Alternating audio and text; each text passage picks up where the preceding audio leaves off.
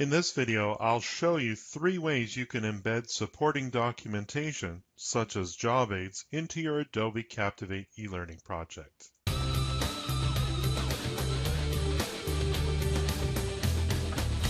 Okay, let's get started here. So, as promised, I'm going to show you 3 different ways that you can embed a job aid or some other supporting documentation into your e-learning project with Adobe Captivate. This will work generally the same for Adobe Captivate 8 as well as Adobe Captivate 9. There are some differences here. It might even be the same in future versions of Captivate as well. So here's what I've got. There's 3 ways I'm going to talk about. The first way is through what's known as a hyperlink. And just like a hyperlink on a web page, you're going to select some text from, let's say, a caption box like this one here. And to insert a hyperlink there, you're going to look at your properties inspector, and you're looking down the page for something that looks like a couple of little chains linked together. That's the insert hyperlink button. So with some text highlighted, simply click the insert hyperlink button, and this little pop-up will appear. And you can choose any number of things to link to. A web page is the default, but any of these options here, any of these objects that you wish to, or actions you wish to link to, you can do so. You could link to another slide, for example, or you could actually have the link be a send email to functionality. But in this case, we're going to stick with something simple. Just open a file. And that's going to clear out the location here. So you need to select what that file is that you wish to open. As you can see, I have my job aid right here on the desktop.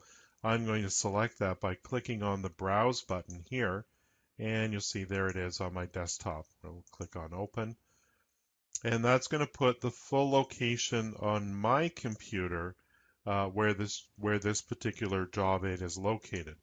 Now the reality is that job_aid.pdf isn't located on your learner's computer. So the first thing you're going to want to do is get rid of all of this information here. We'll just get that right out. The only thing we're going to keep is the exact file name. The next thing we want to do before we click on OK is to select how we want this link to open. And that's done through this little drop down here. The default is new, and in this case I recommend new. What that means is that if I click this hyperlink, it will open a new browser window or a new tab within my browser and open the job aid in that location. That's advisable because if you were to have it open in the current window, what's going to happen there is the current window will switch from your e-learning course to the job aid. And this could actually cause problems with the user completing your e-learning course. So always recommend when you're opening a job aid to do so in a new browser window. I never use parent or I never use top. So we'll stick with new and we'll click on OK. And that's going to it's going to change the color and underline your text. Now you may wish to modify that before proceeding.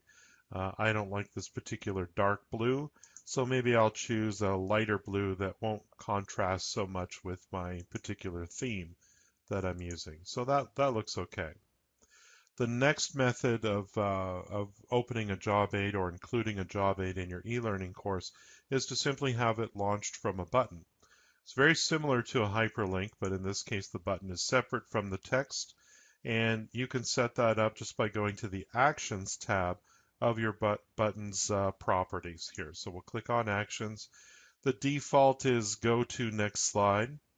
I also like to check off the hand cursor so that when users hover their mouse over it, they can see that it is a clickable object. And I also like to disable the click sound. Not really a fan of the click sound that's built into Adobe Captivate. So the on success action is actually going to be open URL or file, and that's located, a little bit, not quite halfway down the list here.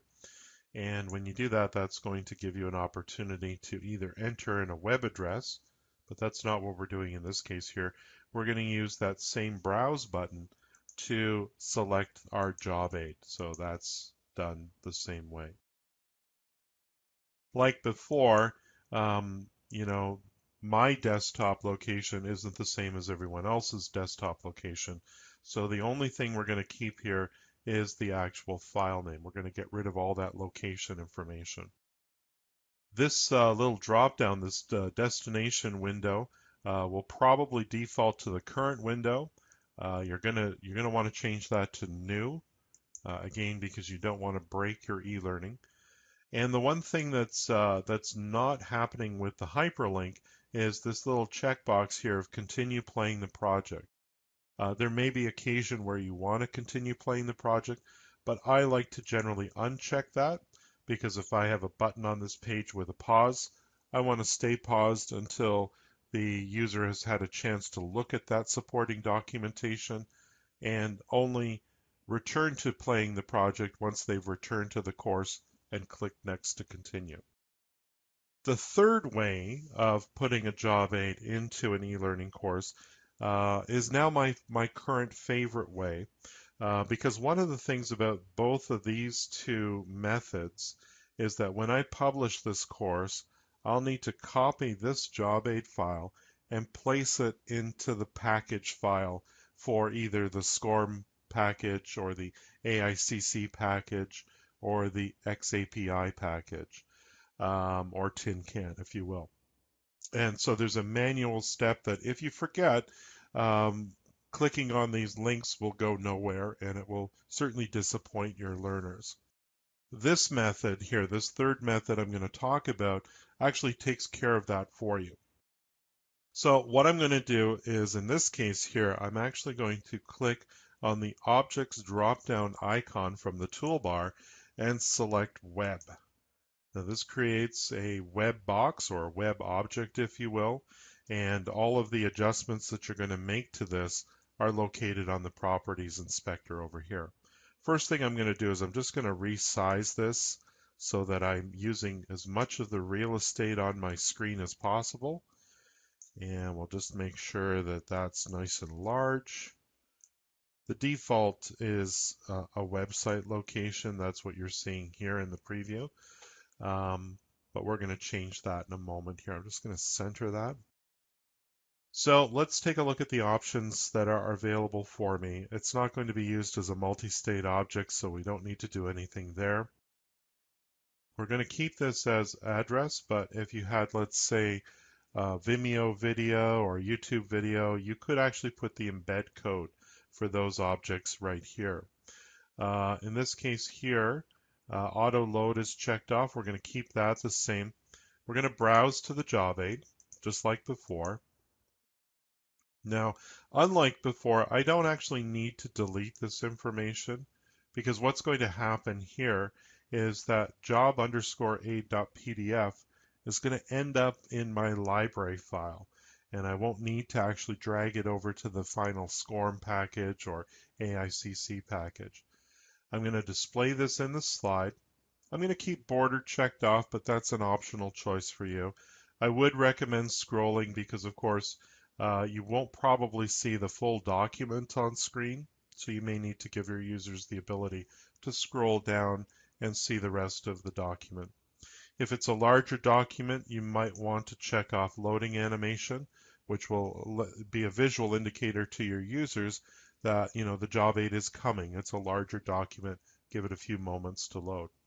But that's basically it. So once you've got your different methods of embedding a job aid into your e-learning course, it's time to publish it. So let's publish this to the computer here, and we're just going to call that Embedded Job Aid Demo.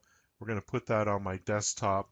I'm going to publish this for HTML5, and you can make it scalable if you wish. So we'll just hit publish.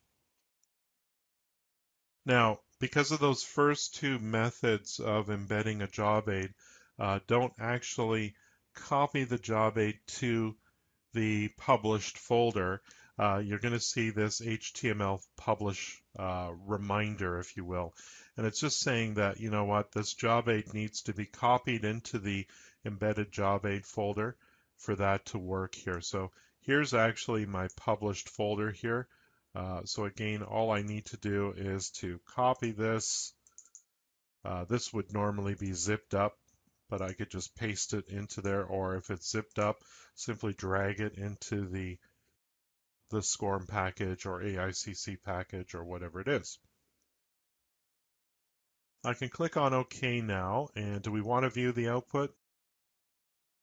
Let's say yes, that should work fine. So here's my first slide. Let's see what happens when we click the Here button. So that's going to open up the job aid in a new tab or a new window, and that's great, that works. Also, you've got this button here, it's got the appropriate rollover effect.